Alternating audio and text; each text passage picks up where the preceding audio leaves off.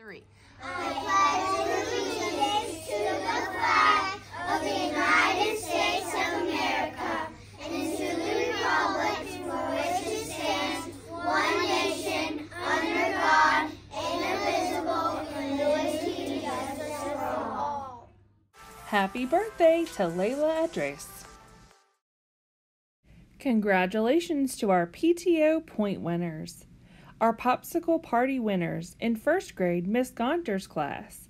In 2nd grade, there was a tie between Miss Autry and Miss Naparella's classes. In 3rd grade, Miss Allen's class.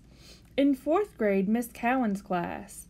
Miss Bowie in kindergarten had the most points in K through 2 and wins a trip to the Kona Ice Truck. Miss Gatrell's 5th grade class had the most points 3 through 5, and they also win a trip to the Kona Ice Truck. Congratulations! Attention 5th graders, if you're interested in being on the Dragon Den News, Friday is the last day to turn in your application.